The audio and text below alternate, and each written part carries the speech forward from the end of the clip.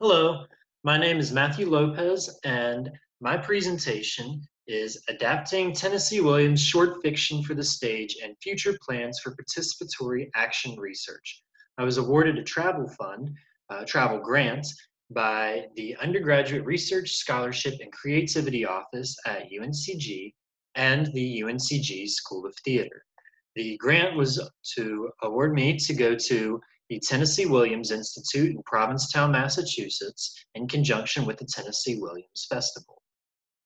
At the festival, we were exposed via lecture and performances to adaptation of Tennessee Williams and Yukio Mishima's plays from artists around the world.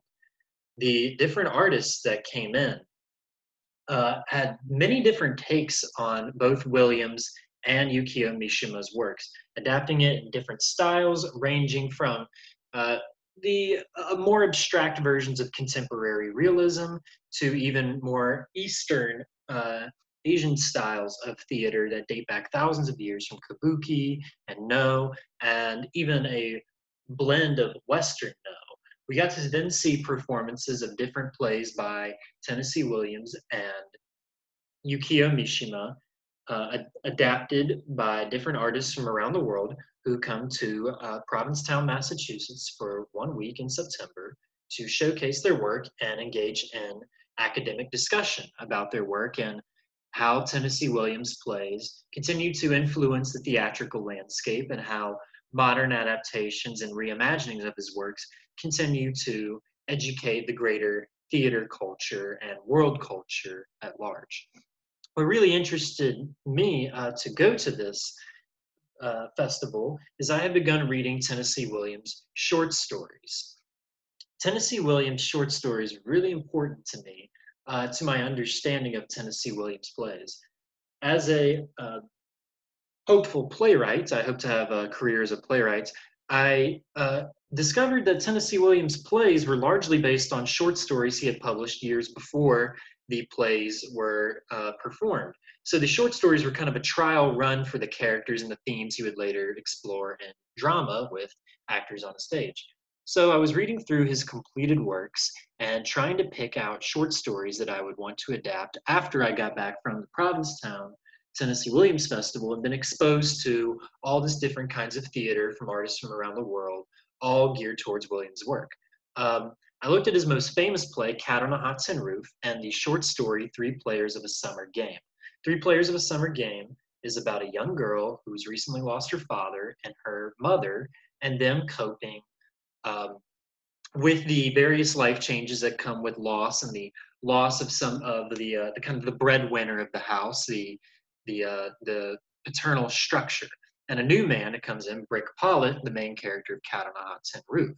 Well, this short story came before Cat on a Hot Tin Roof, so I started analyzing how Williams' short story would later influence the play, and I discovered that the perspective of the children and their discovery of the adult world was worth mining and writing a play about.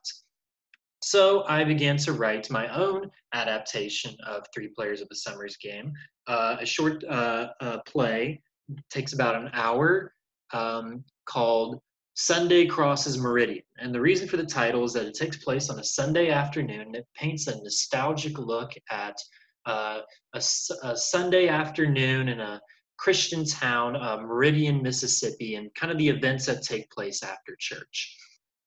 So I began rehearsing this play with a few actors, and we rehearsed for about 2 weeks, and we were going to perform the play outside. We were going to actually have croquet. I have a croquet set, and I taught them all to play croquet, and we were going to play the game of croquet, and we were going to perform the play, and the audience, we were going to have a small audience of theater students, and they were going to watch the play, and then they would be allowed to give feedback to the play. Now, this part, participatory action research, comes from my second major in anthropology and my studies there. Participatory action research is where your research subjects, people who you are using for research, are not being used. They're not just subjects, they get to be participants. So we were going to have audience members watch the play, and instead of getting feedback of their opinions on the play, they were going to talk about scenarios or scenes that they wanted to see, and then they would see the play again with those new scenes and scenarios added. Well, because of the COVID-19 closure, the scheduled performance date for late March was canceled. So I contacted my Ursco peers and I asked them how they would feel about reading the play, understanding the game of croquet through various diagrams and stage descriptions, and them give me their feedback about how I've interpreted the themes that I learned from the lectures and performances at the Tennessee Williams Institute, and how my adaptation is truthful to Williams' style and is advancing the art form of theater in a collaborative way. For instance, no plays move from left to right, and there's very performative aspects to them, and things only happen in no plays when objects on stage move that necessitate the action.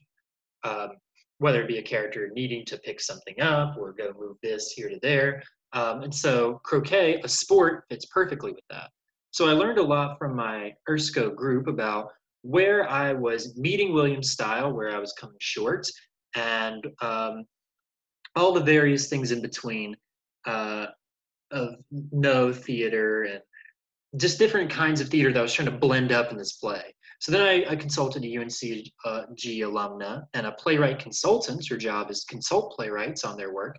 And she read my play and the short story, and we talked about the play and all the possibilities that could come. And we came to the conclusion that for further participatory action research, I needed to work with children and get their views on how they are viewing themselves being portrayed on stage and their curiosities about the adult world, which is the main thrust of the play, is how do children understand or learn how to understand, begin the infancy of understanding the adult world, but through their child eyes. Not to say that they don't understand, but how they imitate adults, rightly or falsely, and the learning curves that come associated with that.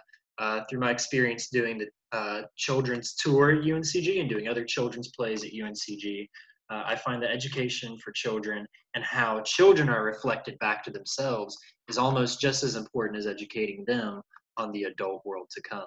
So those are my plans for future collaboration once COVID blows over. And that was this is the this poster am I talking about now is the synthesis of my journey with this project and where I plan to take it forward.